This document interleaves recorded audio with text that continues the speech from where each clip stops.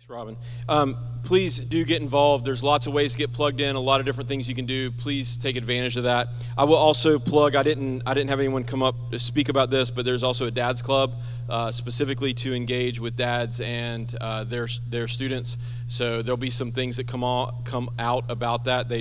I would say that they shoot for quality over quantity. There's not as many dads club events, but they really try to have some good ones, and I encourage you to participate when you hear about those.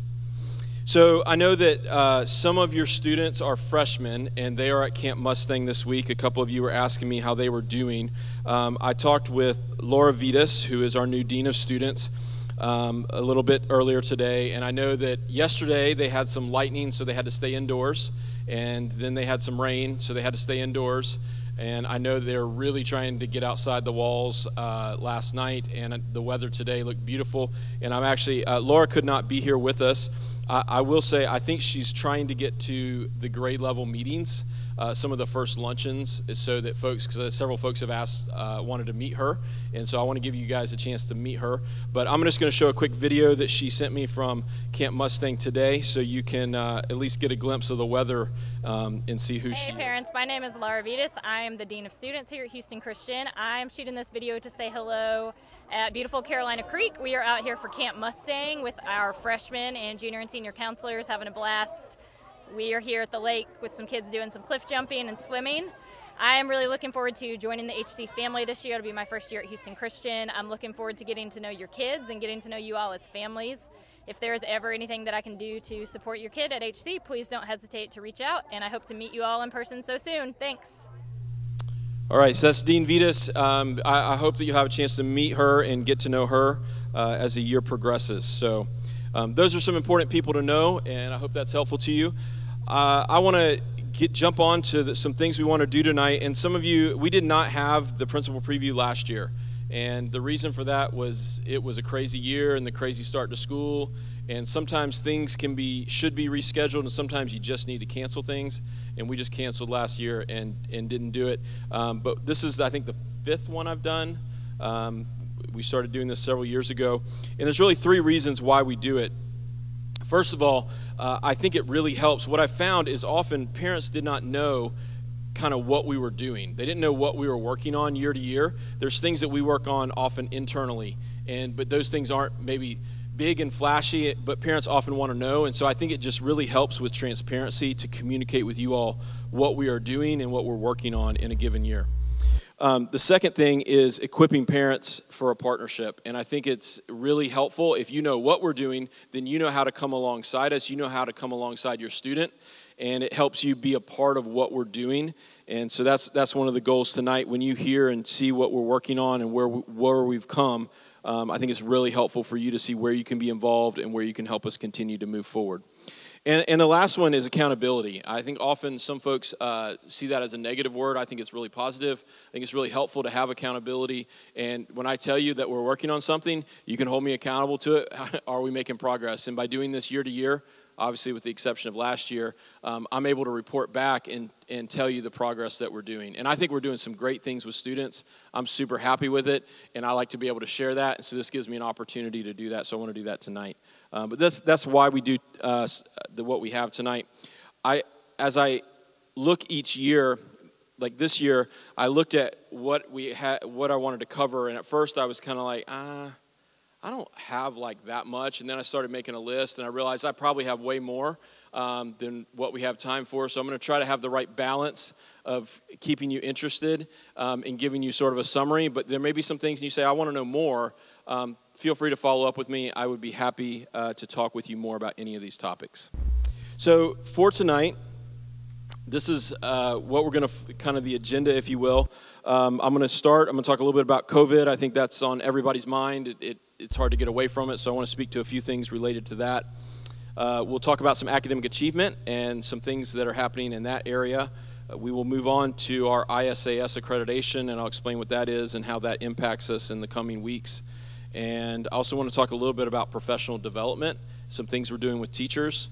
That should interest you. If it doesn't, it's really important because we spend a lot of time working with our teachers on things, and hopefully that's meaningful to you because it does impact your kids.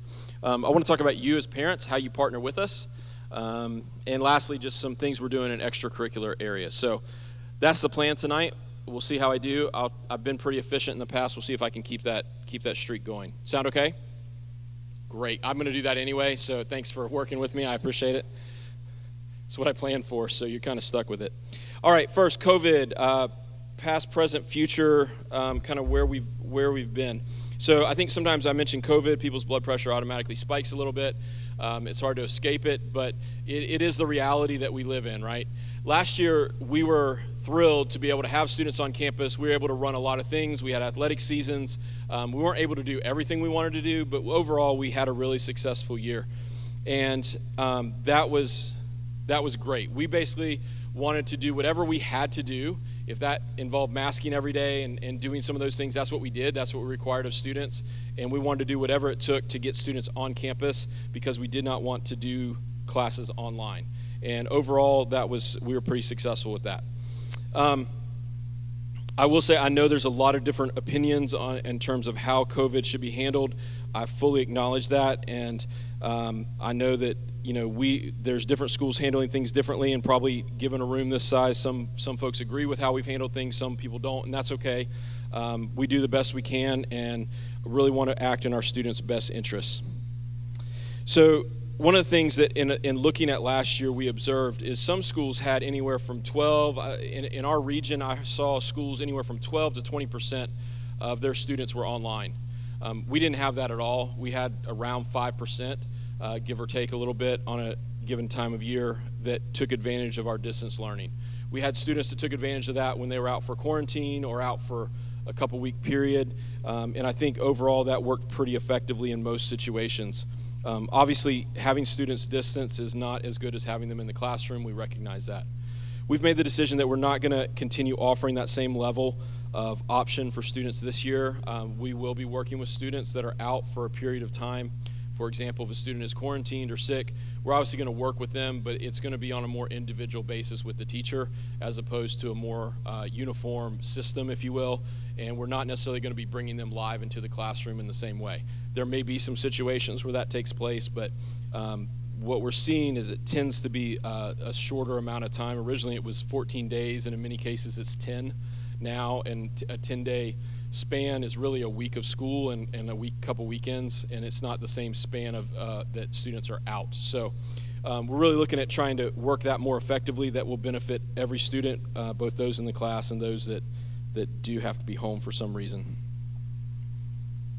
I talked to students very much about this on Monday on the first day of school, but our students are blessed being a high school only.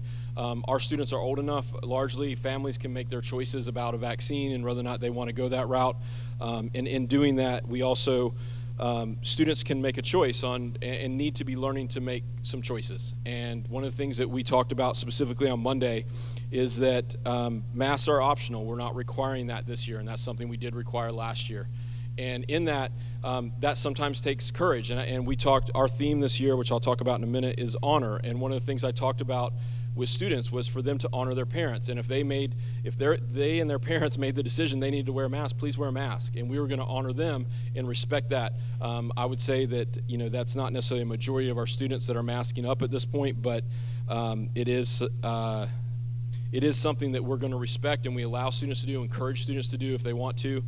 We're also trying to take some steps to, like, for example, we, on the first day of school, if we put all the students in here, it's pretty full in here. We chose to do that in the gym so we could spread students out more. We're trying to be reasonable in what we do and thoughtful, and we also, where we had grade levels meet was a little bigger locations. We were very intentional about that on the first day and for this week. So we're continuing to monitor. This is a situation where you kind of feel like, oh, we're through it, and then the Delta variant goes crazy, and like right here in August, and it's kind of nuts. And so we're just continuing to monitor the situation, monitor it with our students. I will say, looking at the data from last year, we did not have issues with students spreading COVID person to person in the classroom and actually really on campus. There was a couple occasions, but overall, by and large, the issues that we ran into with spread came from what students were doing off campus. And that is the number one thing I would encourage you as parents to do, is monitoring your students and their activities, whether it's in the evenings or on the weekend, sleepovers, get-togethers, whatever. Those are the situations where we saw consistently where students were together and there was spread. So really encourage you to be thoughtful about that and have those conversations with your students. One of the other ways COVID impacted us was one of the things we try to offer some parent education opportunities, and we were not really able to do that very much last year. Matter of fact, I don't think we offered any last year due to the situation. So we're looking forward to being able to do that. We're not planning anything right now. We're kind of going to wait and see how this goes in the next few weeks, but we'd really like to get back where we're offering some more parent education opportunities coming up. So I hope you'll keep an eye out for that, and I hope you'll be able to take advantage of that when that happens. All right, that's COVID. I know that there's a lot of opinions on that. I'm going to keep going because that's definitely not the highlight that I want to speak about today. But hopefully that's a little bit helpful to you in terms of our decision making and what we're trying to do with put the onus on students. All right, academic achievement. This is one of my favorite topics. Are you ready? Sorry, can I go on? Is that okay? You good? All right, perfect. Academic achievement is one of my favorite topics. We've worked really hard. Something I've reported on in the past. We've added a number of, I think it's about 10 electives over the last several years for our students. We've adjusted our graduation requirements so students have more choice. We're really happy to see the dividends of that and see our students really being able to take advantage of what we've offered. Something that you will note this year is we do not have pre-AP courses. That is very common with a lot of schools. Not every school, but a lot of schools. We have changed our pre-AP course name to Honors. That is pretty much a name change, not a curriculum change. Honors courses are still going to be preparing students for AP, but the way College Board has changed some things, a number of schools are going away from the name pre-AP because you pay a whole lot of money for not a lot of benefits. So we've made that choice strategically. It also gives us more flexibility to actually do what's best for our students instead of being locked into certain College Board curriculum. And so that's part of that decision as well. So we've worked really hard the last 3 and 4 years to really look at our what is now our honors curriculum, particularly that 9 and 10 level, to make sure we're building skills for students as they get to the junior and senior AP levels. And so with that in mind, I'm going to put up the AP scores for the last few years, starting with last year at the top. This is overall pass rate. This is not the only thing that should be looked at when it comes to academic achievement, but I think it does give a visual of how we're doing. So this past year, we were at 86% pass rate. The year before, I think you have to put an asterisk by it because due to COVID, AP actually changed some of their tests a little bit at the end of year, and they did some, so I don't know whether it's good, bad, or indifferent. I'm a little cautious on how we interpret last year's data. But then if you go back to 18-19, we're at 88% pass rate. 17-18, you see 84%. And then in 16-17, you see 80%. So you see hopefully a pretty steady. If I were to go back a little bit further, you'd see 80%, 80%. We were right around 80%, and now we're solidly in the mid to upper 80s in terms of how our students are performing. So that's not a result of taking kids and saying you can't take AP. That's what some schools do. I don't believe in that. That's not philosophically what we want to do. We want to give kids opportunity. We do steer some kids out. Sometimes students want to take 5 APs. That's not always a good idea, and we may steer them out of that. Sometimes a student wants to take an AP that they're not going to be successful. So we do have those conversations, but overall, we want students to be able to try, and I think that it's representative of that. We have some students who were questionable that have passed exams. We have students that were questionable that didn't pass exams. Overall, I'm really happy with this. It's been consistent, and I think that we accept a wide diversity of students in terms of their academic ability and their scores on the IC. Some schools don't accept the diversity that we do. By mission, we accept a wide diversity of students into our school. And to see this kind of return on our AP scores, I'm really happy to see that because it shows that we're teaching and really instructing students well. This is, I would argue that mid to upper 80s is on par with any school in the city in terms of their AP pass rate. So that's a really good thing for us. There's some other things, but I think that's an easy way to quantify some of our academic achievement. I believe this is representative of our instruction across all our classes. This is something we've really focused on, making sure that the instruction that our students are getting on a daily basis, whether it's an AP course, honors course, or just your elective course, that it's a meaningful course for them and prepares them for the future. So going along with this, we are walking into an ISAS accreditation. And for those of you that are unfamiliar with ISAS or new to Houston Christian, ISAS is the Independent School Association of the Southwest. And that is like our regional independent school accrediting body. And for those of you unfamiliar with accreditation means that our transcript is valuable and that a college is going to take it.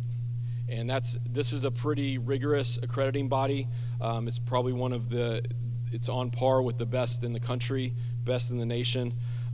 Every 10 years, we have to do basically a renewal of that accreditation, if you will. And we do have a 5-year checkup.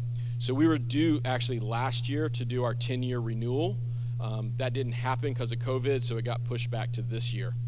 So they are coming at the end of September, and there will be 16 people that will be coming September 26th to 29th. And they will basically go into our classrooms, they will go into our athletics and our athletic facilities, they will watch practices, they will watch classes take place, they will look at our curriculum, they will look at our finances, they will talk to trustees, they will talk to parents, they will talk to students, they'll talk to teachers, and they're going to look at everything. And we have this really cool book, which is about 130 pages. It's called our self-study, and we've had committees meeting for really 2 years to review different aspects of the school, and we've written basically a report, if you will, which I've read every word of a couple times. I don't recommend it necessarily. It's good nighttime reading perhaps, but it tells you about every different aspect of the school. And so we're excited to have these folks come. The whole idea of this, it's not like a got you sort of thing. The whole idea is to help us get better as a school. It's to help us improve. School improvement is the driver behind it. So we've identified some things that we see, and they will basically come and say, do we see the same things, or do we see different things, or maybe, hey, here's some ideas that might help make you better. So we're excited about that to happen. That's a pretty big event in the life of our school and pretty significant. So I'm sure you'll see more about that in the coming weeks. We're pretty focused right now in terms of preparing our teachers and preparing everything for that visit. I spent about an hour on a Zoom call today with some ISAS people getting everything lined up for the schedule. So just know that during that time frame we'll have visitors on campus. That's a great time to tell, if you happen to be on campus and talk to one of them, it's a great time to tell a great story about your student and make us look good. That's fantastic. Please be honest. Don't lie to them, though. Okay. All right. So moving on from accreditation, one aspect that definitely is in this report is about the professional development that we do for teachers. So professional development is what we do. How do we improve our teachers? How do we improve what's going on in the classroom? And I work really hard that whenever we do professional development, that it does directly tie back to impact students. And so by professional development, the ways that happen, for example, in past years, we didn't do this last year, but other than last year, we've been doing book studies. We've had a book study where a department will meet every month to discuss it. And it's usually something related to something that's going on in the classroom. So we do that. We also have monthly faculty meetings. Usually about an hour, 45 minutes to an hour of every faculty meeting is about being a better teacher and how are we more effective with our students. So those are just some examples. We have some professional development days. For those of you that have been here, the SPC tournament, we have a Friday where students go play sports. We tend to have a professional development day here while the students are off at athletics on that Friday. So in terms of professional development, we really want teachers to help grow in their content knowledge, stay current on trends and new information, and develop instructional strategies. These are all things that I believe you as a parent should care about and should be important to you, so I bring that up. I think the rise in AP scores are a direct result of the work that we've done in professional development for teachers. So there's a couple areas that we're focused on this year, have been focused on, they're a continuation. The first one is looking at who we are as a Christian school And what does it mean to be a Christian educator? And I think that's very much about culture building. What is the culture that we want to be here, and what makes us distinct? For I recognize that probably some in the room are here because we are a Christian school. I also recognize that there are probably some in the room that like certain aspects of our culture and like certain aspects that we teach, but you may not be here because we're a Christian school, and that's okay. But we have a unique mission as a Christian school, and we want to make sure that we are living that out authentically, and we are doing that in a really excellent way. So to give you an idea of what we talked about, this is something that I talk about with teachers, and we talked about what it means to be a Christian teacher. And so, for example, we know that some of us as teachers and educators, we spend more time with your student probably than you do during the week, Monday to Friday. And so that's a tremendous influence, and I would argue a tremendous opportunity for us. And you know, we talk about curriculum, and some of you're here because of the content of what we teach. And it's one thing to what I say, but it's a whole nother layer of how I say it and how I live it out. And so I'll give you an example of this. If I'm trying to teach your student about health, and I sit there with my Milky Way and Doritos and have my snack every day, but I'm telling you should have healthy habits, is that going to take with a student? Probably not. But if I live out what I'm teaching, that has a whole different impact. So we want to make sure that we're consistent across in terms of how we live our lives, how our teachers live our lives, and speak into our students' lives. That's something that's been very important that we've talked about. And in that, we want them to have a knowledge of Scripture and knowledge of the Bible. We want them to be involved in church and Christian community. And we also want them to be developing a Christian worldview and have a theological foundation. I believe we're all developing our worldview to some extent. Hopefully as adults, we're well along on that path, but I hope that we're also moving forward. I know I'm challenged sometimes in different conversations, and I hope you are as well. And so we want to make sure that we're coming at different topics that we teach in the classroom from a Christian worldview and living that out as a Christian school. So that's something that we're talking through. We're looking at some relevant topics today and saying, how do we do this in the most effective way? And I think this has been really good for us as a community of faculty. We've had some really good conversations. So we started this last spring. We're continuing it through this fall, and that will remain our focus at least through Christmas, probably through January most likely. So that's a pretty big topic. In the spring, we're going to be transitioning to leadership and focusing more on leadership. Leadership is obviously a big part of what we do here at Houston Christian. We want to integrate that into all aspects of our curriculum. And so to give you a sense of that, if you look out this building to my left, you have the beautiful Bush Center. And in the Bush Center, there's sort of a couple components to it, if you will. The George H.W. and Barbara Bush Center for Scholars and Leaders. There's a scholarship part. We have what we call the Distinguished Scholars Program, which is a unique program that pushes students and stretches them in their research skills and their writing skills. And so the DSP program is there. We also have the leadership program where we have leadership electives. It also expands. Every student gets touched by that leadership program because as freshmen, they all take a leadership course. And that continues into every course that they take. They have leadership lessons. So one of the things that we constantly want to do, we're at a point now where we need to step back. We want to review the curriculum. We want to review where we are, make sure that we're doing best practices, all the current research. And we also want to be a little more intentional in the leadership lessons. Those have largely been left up to each teacher. And so we're going to be working in the spring to really make sure that is more intentional and coordinated at each grade level to make sure it has a bigger impact. And so that's all based on research-based best practices. And so that's where we are in terms of just re-looking at some of the things that we're doing and how to do it a little bit better. We're also going to be preparing, this is probably more next year than in the spring, but we're also going to be looking at how we add a third leg to that, and that is the idea of innovation. This is something that's big in Houston. This is something that we want to incorporate in our curriculum. We want all of our students to encounter this.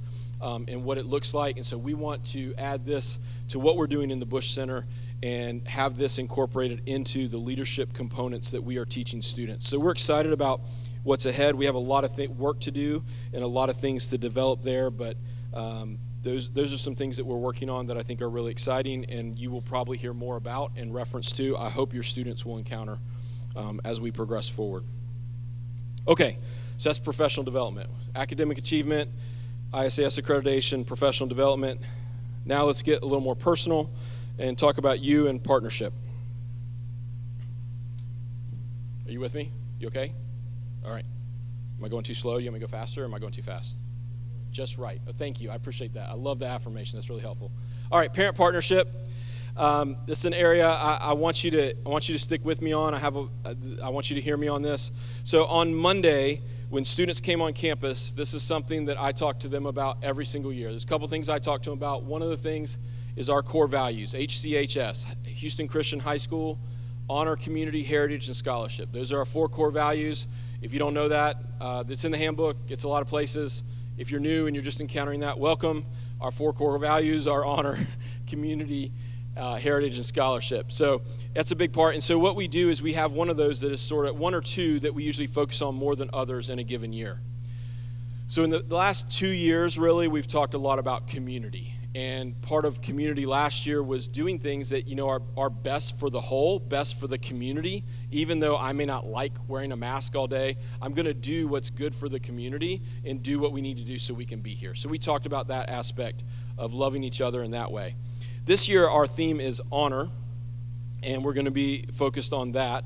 One of the things that we've talked about in relation to community in the past that I think is relevant and continues to be relevant this year is this idea of belonging versus fitting in. So often for teenagers, they want to fit in. And what that means is they change who they are to be in a certain setting. But when you belong somewhere, you can be who you actually are. You don't have to put on a face, you don't have to put on a front, but you can be your authentic self.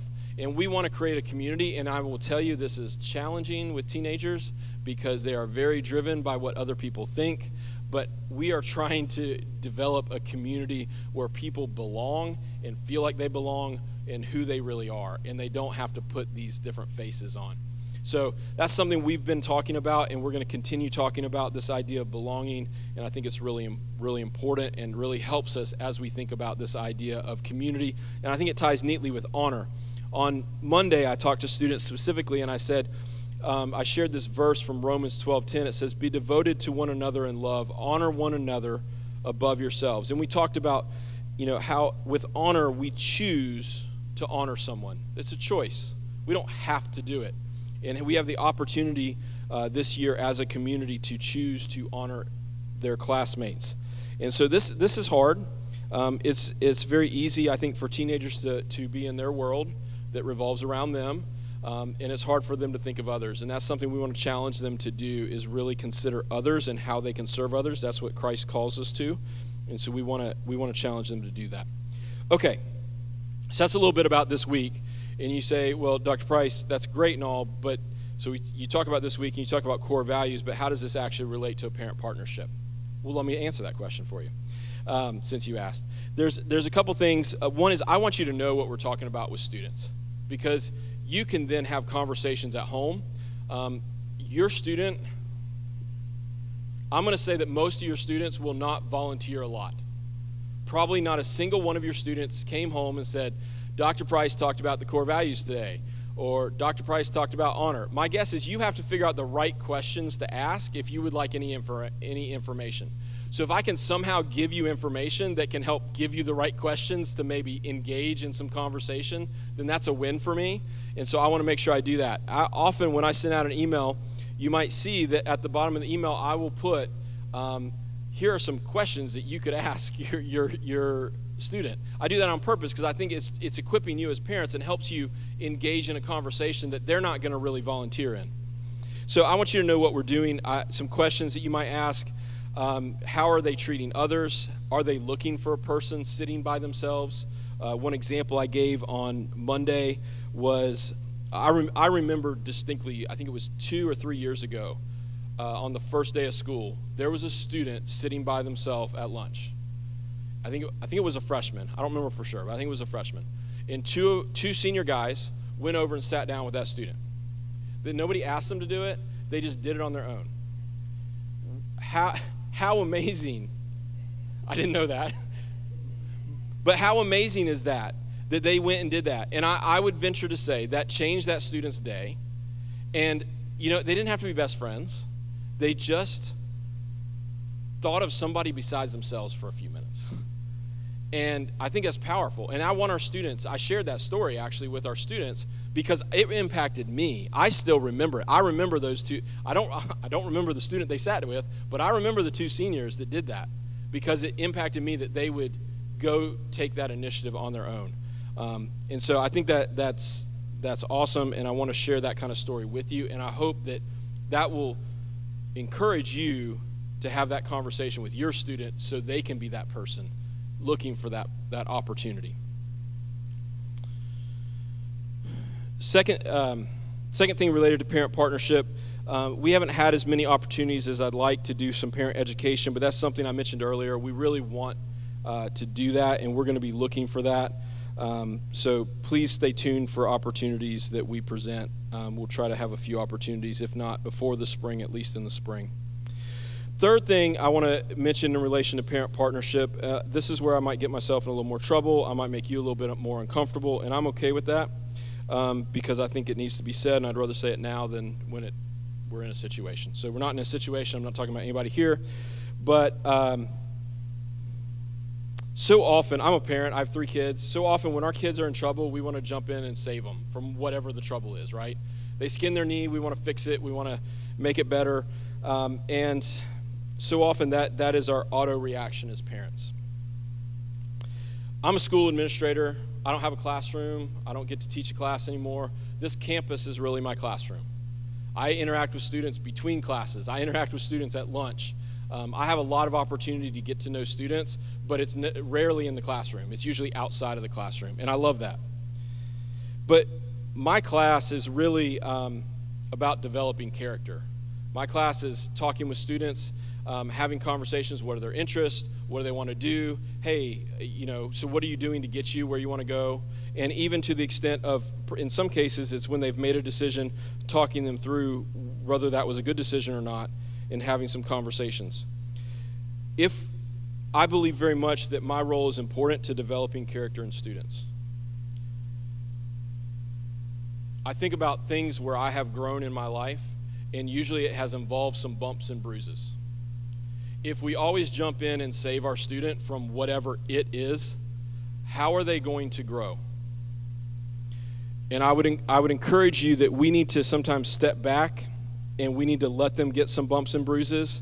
And I would much rather my child get bumps and bruises in a place where I know people love them, care about them, and want what's best for them, than to wait till I have a daughter who's a senior. I want her to learn some things now before she goes off to college, because I don't know if there's anybody in college who's going to care about her the way I know some of her teachers care about her right here. So I would encourage you just to remember that perspective. I will also add, so I'll speak to myself. I'll tell on my kids. They're not here. They're at Camp Mustang, so it's okay. I can. I don't know if your kids ever distort what you say. Does that ever happen to you? I remember my I won't say which daughter. I have 2 daughters. One of my daughters, she came down and said, "Are you saying this?"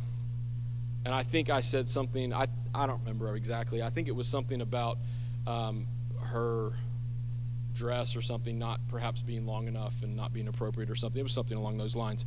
And she said something about you're saying that I'm not good at fashion or something. I'm like, no, that's not what I said at all.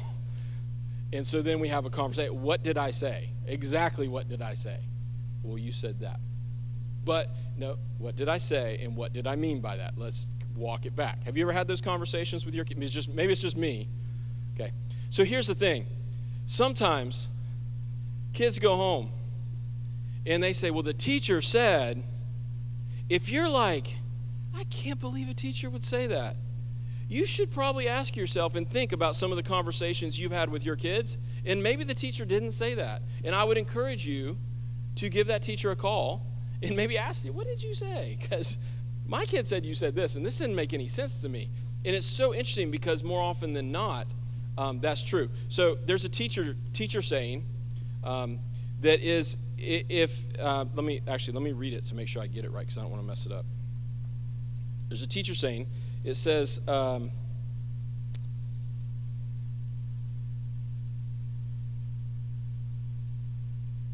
if you don't believe everything your student says about me, then I won't believe everything they say about you as their parents. Because they do the same thing to us here at school on campus that they do when they come home, okay? So just know they're teenagers, and some of it is brain development, okay? The brain doesn't fully develop till they're about 25. There is hope. There is hope. And yes, the guys are a little slower than the girls, and it's okay. That's research-based. But there is hope. It will keep going. It may just be college before it gets where it needs to get. Just remember that sometimes it's brain development. Sometimes it's just they tell you what they want you to hear. But remember, this is what I want you to get out of this. We're for you, and we're for your kids. That's why we're here. If you think that teachers are here because of the huge HC teacher salaries, you are sadly mistaken, okay? It is a calling. Our teachers want to be here because they care about kids. They truly do. And so if there's a way, if your student is struggling, talk to the teacher. Have your student talk to the teacher. Our teachers want our students to be successful. If your student is not succeeding, then to me, that's where I'm somehow falling short, and I'm not coming up with the way for them to be successful. And a lot of our teachers share that same point of view. And I hope when your kid ends up with a bump or a bruise or makes a bad decision, they end up in my office or Dean Vitas's office, know that we care about them and we want to develop character in them. And that's why we're having the conversation that we're having. We want them to have an understanding, and we want them to grow, and we want them to be ready to be on their own, independent in college at the university level. And we can't do that without some bumps and bruises. So before you run into my office guns blazing, remember that we're for you. We're for your student, okay? And I think it's really helpful. I think this is a message that needs to be present in our society. We get a lot of cultural pressure to protect, but protecting isn't always the best way to love. Loving means sometimes calling out and speaking the truth. So I hope that makes sense. I hope that doesn't offend you, but I do hope you will hear my heart in that we are for you and for your students here. I've already heard a couple of you talk about, our relationship between our teachers and our students, and that's something that's huge about who we are as a school, and is a huge part of who we are at Houston Christian. And that really links to the last thing I want to mention tonight, which is about extracurriculars. We are trying to create a culture here. We're trying to create a culture in the classroom, but it's not just in the classroom. It's at lunch. It's how students treat each other. We're trying to extend that also to the arts, to the athletic field. For example, something we're trying to, in terms of developing culture, something we're trying to do this year that we haven't done in the past is be more intentional. A lot of teams have a chaplain.